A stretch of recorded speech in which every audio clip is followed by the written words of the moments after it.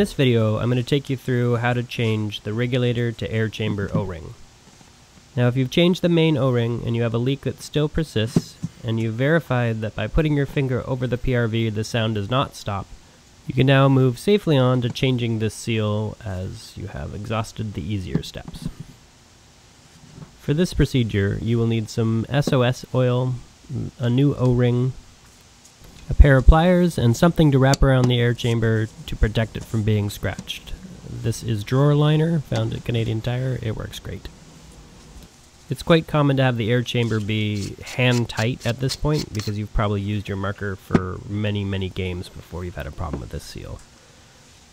Now it's important to note that even if you don't see any cuts or bubbles or blisters or scratches or deformation or anything like that in this O-ring, once you open the air chamber, it is important to replace it.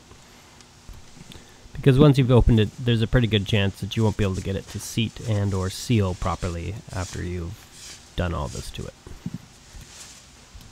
I take this time to clean everything and re-oil everything because you're not in here very often, so you might as well get it back up to kind of brand new condition. Make sure you have clean hands when you oil the O-ring because sand and stuff like that you might have on your fingers could cause it to scratch again. Just press it into the bottom of the air chamber and then carefully screw it back on as to not cross thread the two pieces. And then I hand tighten it pretty much as hard as I can. And then using the protective material to protect the base of the air chamber. And you want to put the pliers on the base, not on the part that actually slides inside of the marker.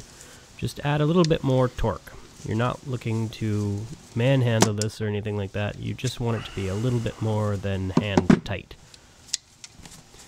After that, it's just regular oiling and reassembling your marker and doing a few test shots to be sure that the leak is gone.